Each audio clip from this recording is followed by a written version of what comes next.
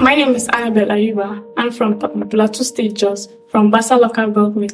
I'm in SS2. I studied at St. Xavier College, Jos. I'm 16 years old. My name is Puja from Basa Local Government, Plateau State. I'm father to Annabel Ayuba.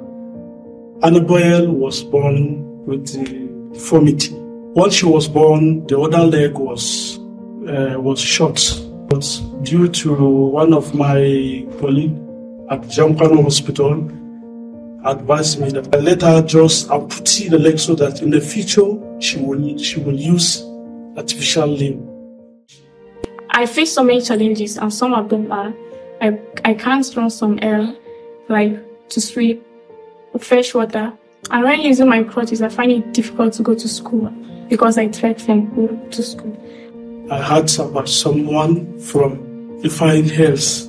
While from there, they linked me to Stanbic IBTC Bank. From there, they are the one that take care of the responsibility of her education and the special limb. I joined the Stanbic IBTC Bank program 3 years ago. That was 2020.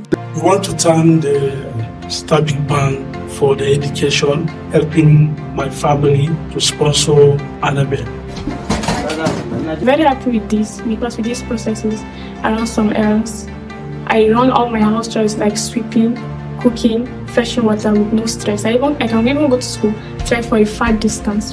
The advice I want to give the children living with a physical challenge or disability is that there is hope in life. They should never lose hope. Always know that there's ability in disability. I really appreciate the Stanbic IBTC Bank for the new process, which is artificial leg, and affording my education and putting a smile on my family.